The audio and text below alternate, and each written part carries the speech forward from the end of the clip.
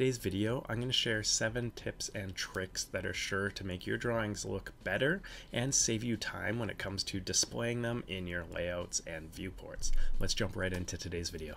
Alright, so probably one of the first or main tricks that you're going to want to learn when working with viewports is not only the fact that you can have multiple viewports in a drawing. So you can see I've double clicked in this one over here, or I can click in this one over here. So I've got 2 visible right now, but that key tip is that you can change what's visible in one versus the other.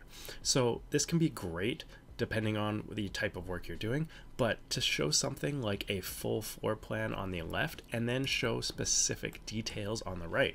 These viewports could be even at different scales, like one zoomed in on just the kitchen or laundry room and the other one showing the full house plan. This would also apply to site plans and drainage plans or mechanical drawings or anything of the type.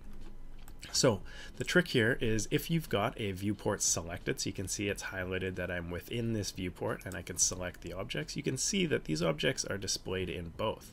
Now if I want to freeze or turn off specific objects while I'm in a viewport, I can simply click this freeze icon up here.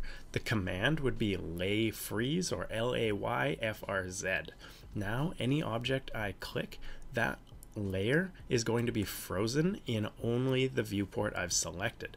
So you can see if I want to turn off these electrical symbols in just this drawing, I simply clicked one of each of the layers and I have automatically turned them off.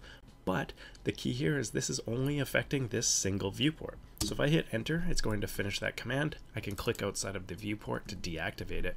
And now you can see the electrical is still visible on the left, but not on the right. This is a great and easy way to quickly clean up your drawings in just a few clicks. Anything you don't want shown, just a few clicks away from being hidden and not displayed, yet all of these objects are still available in the model space or in any other viewport in your layouts. Now for the next tip,